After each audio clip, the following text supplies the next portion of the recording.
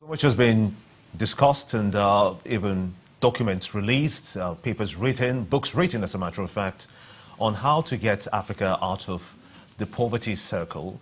And someone has actually been looking at that very closely.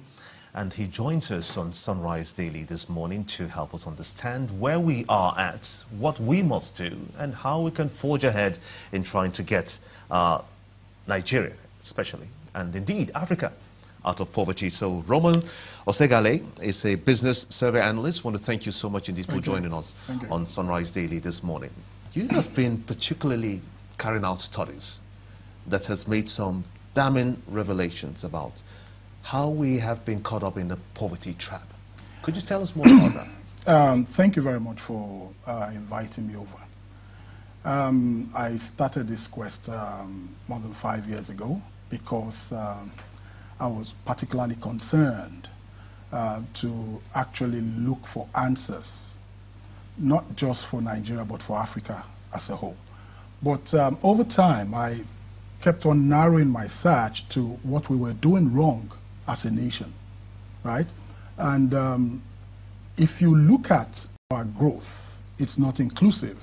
And when I say it's not inclusive, I mean it does not reflect on the lives of the average Nigerian.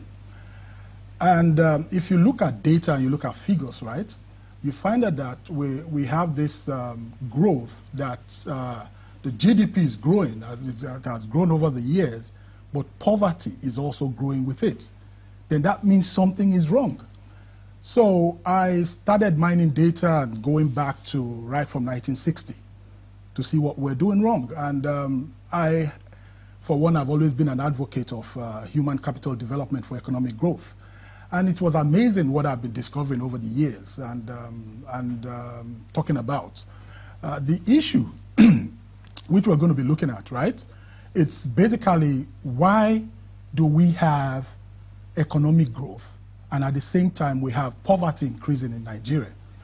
Whereas if you look at some other African countries that are even landlocked, right, they are reducing poverty. And Nigeria is increasing poverty. So I look at the data and I look at a website like the World Poverty Clock, right? And I studied it over time, and I found out that on average, 8,000 people are being added to extreme, not just poverty, extreme poverty in Nigeria every day. Extreme poverty is when you live on less than $1.25 a day. And poverty is when you live on less than $1.90 a day, right? So what are we doing wrong? We're going to find out today. So you have come up with a couple of illustrations that we saw, and we've seen one in deep red, we've seen one in yellow, and also another one in green, and that suggests the countries with extreme poverty, and Nigeria is in the red, and as you've just mentioned. I'll explain the map, right? Now, what you have here are 4 colors, right? You have the white countries, the countries in white, the countries in green, the countries in brownish yellow, and the countries in red. Now, the countries in white have extreme poverty as minute as 0.3% of population. Now, the countries in green are reducing extreme poverty. But the good thing about them is that they are going to meet the SDGs, that's the Sustainability Development Goals, right? Which the 193 member countries of the UN signed, that by 2030, extreme poverty should be eradicated in the world, right? And these countries are reducing extreme poverty at a rate which they will meet that goal by 2030. Now, the next one is the brownish yellow. The brownish yellows are countries that are reducing extreme poverty, but will not meet the 2030 Sustainability Development Goals, right, the target. Now, what that means is this. For instance, they tell you from here to Benin, right, is if you drive at 100 kilometers per hour, you will cover that distance in 3 hours. But you have a car that can only do 65 kilometers per hour. You will get to Benin, right? But you might not get to Benin in 3 hours. You understand? So that's what the brownish yellow countries, they will eradicate extreme poverty, but they will not eradicate it by 2030, which is the deadline. Now, the countries in red are not eradicating, they are not reducing, they are on reverse gear. You understand? For instance, you are supposed to be going to Benin, but you put your car on reverse and you are going towards Ibadan. So you are adding to the distance. So every day, Nigeria adds an average of about 8,000 people to extreme poverty. Is that by job losses or how they are not by job losses. Now, let's go to the next slide. Okay. I'll explain how we got ourselves in this what is called the poverty trap. Now, what is the poverty trap?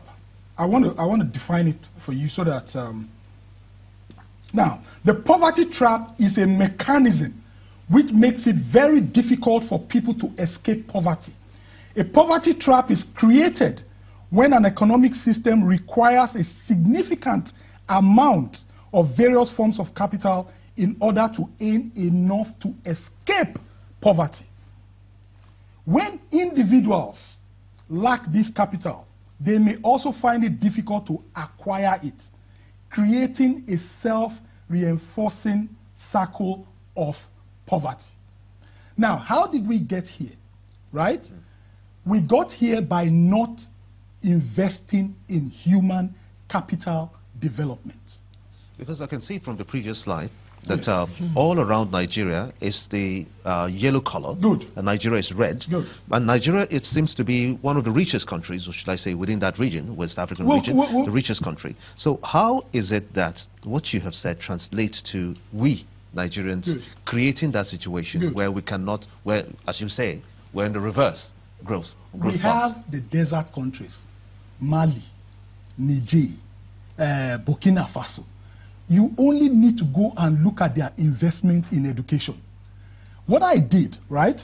I took an average, right, of education investment over 37 years from 1981 when we started reducing our investment in human capital, right, and compared it with these countries, and it was the direct opposite. Nigeria invest less than 1%. In fact, over a period of 37 years, right? Over a period of 25 years from 1991, when we reduced education expenditure as a percentage of GDP to 0.7%, right? I took the same, I calculated all the countries of Africa. North Africa, I did it by region, North Africa, West Africa, East Africa, Central Africa, and the southern part, all the countries on the southern parts of Africa. We invest the least as a percentage of GDP in education. And we have the highest, and I mean the highest population. That means that the per capita investment on human development, we have the least. And if Africa as a whole invests the least in human capital in the world, in human capital development in the world. If we now say Nigeria is investing the least, right, compared to Africa, that means that we have the least in the world. How did we get to this point? Because at a certain somebody came in the mid-80s, I'll tell you, very direct. We were investing in human capital from the 60s, right? 70s and early 80s. Somebody came in the mid-80s and swapped the budget. We had a budget that was majorly capital expenditure all those years. In the mid-80s, somebody came and swapped the budget to majorly expense budget. So the investment in human capital stopped. Okay, so between that time when this individual came, or individuals came and swapped the budget, till date, we've not had any group or any individual that has thought it's time to return to what it used to be. We run an expense budget. I said this thing last week when I was here. Your investment pays your expense, not the other way around. You cannot run a 70% recurrent expenditure and 30% capital expenditure and expect to grow.